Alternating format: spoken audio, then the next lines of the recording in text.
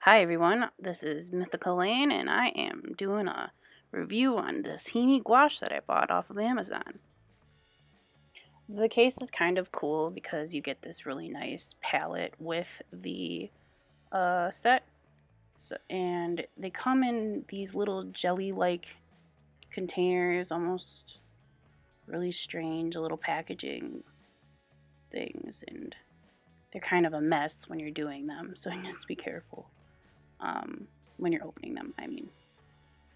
And yeah, it comes with 18 colors, including 2 sets of white, which is really important because you want those whites because it's just very nice mixing with white when you're painting with gouache. So that's really nice. I really thought so. If you don't know what gouache is, it's described I usually say it's like the baby between watercolor and acrylics. It's a water-based paint that you can use with water, but you generally mix white instead of water, instead of like layering it. And it's opaque, so you can go over it, unlike watercolor. I did get paint all over my hands, like I said before, so yeah, it was a little bit annoying trying to open them one by one rather than just squeezing them out of tubes, like gouache usually does.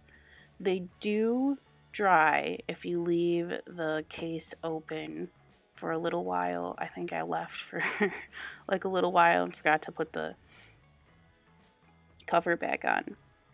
The good thing about gouache, though, is that it does reactivate, so it did reactivate after I left it out, so that's just a note that I wanted to make. Here I'm going to do a test where I see how opaque the paints are. This is really important when you're using gouache because you want to be able to go over colors when you're painting. But it was surprisingly opaque. You can see here that I'm coloring over a black line, and yeah, it did really well.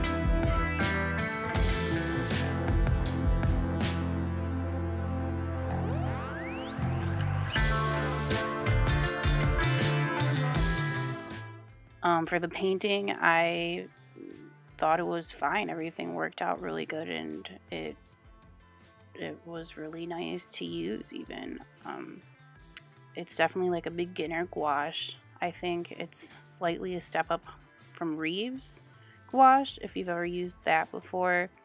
It's like a $5 set you can get at Michael's craft store or local craft stores. Yeah, I liked the colors because they were really bright, and they mixed well together. They did muddy up a little bit, but I usually layer my colors pretty often, so I mean, yeah, and that's really important when you're using gouache, is to keep layering. I mean, some people might not think so, but I do. This gouache set is also really cheap. It's like $1 per paint. It's got 18 colors, so it's like $18 on Amazon anyway. I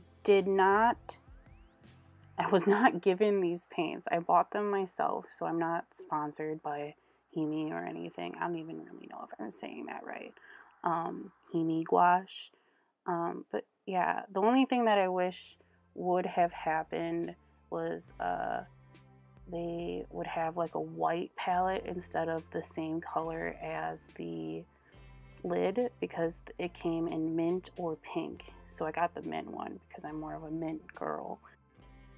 The reason you want a more of a like a white mixing palette is because you want to be able to see the colors that you're mixing. When you have a colored palette, it kind of gives it a different background, and that makes it hard to see the actual color that you mixed. I would probably buy these again because they're so cheap and really great to use. I mean, I didn't have a problem using them at all. They did muddy up a little bit, but I like to layer my colors on top of each other very often. But I think they worked great. I didn't have really any qualms about them. I mean, besides me forgetting on how to use gouache, but it definitely did do a really good job and beat my expectations a lot. If you are just beginning gouache, this is a good set because it doesn't break the bank.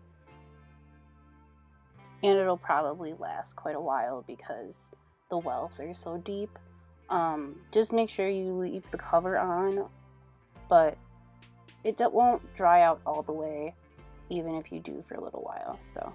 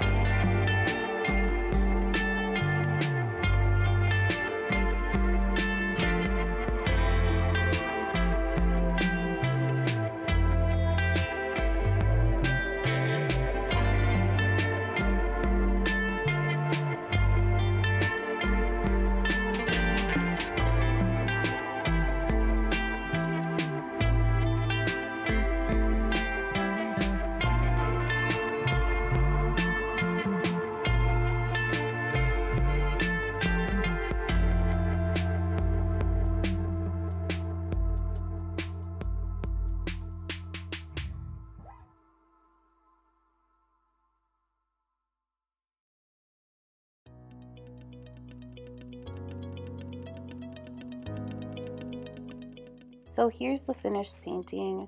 I really enjoyed painting with this gouache. I don't really have anything else to say about it except for maybe buy it and try it for yourselves. It's definitely like a student grade gouache. It dries matte instead of chalky like you would want gouache to dry. If you don't know the difference, it's kind of like it falls off the page when it's chalky. Matte actually stays on the page. This painting was done on Bristol, recycled Bristol. That's like my favorite to use because it doesn't have that texture that watercolor has, and it's cheaper than cold pressed. If you like this painting, it'll be in my Etsy for sale. And yeah, I'll probably make prints too because I actually really enjoyed how this turned out. This is the first time that I've ever done a review video, so let me know if you enjoyed it and let me know if you'd like to see more painting videos from me. I'd love to make more eventually. So yeah, I'll put all my links in the description and maybe at the end of this video. Thank you so much for watching.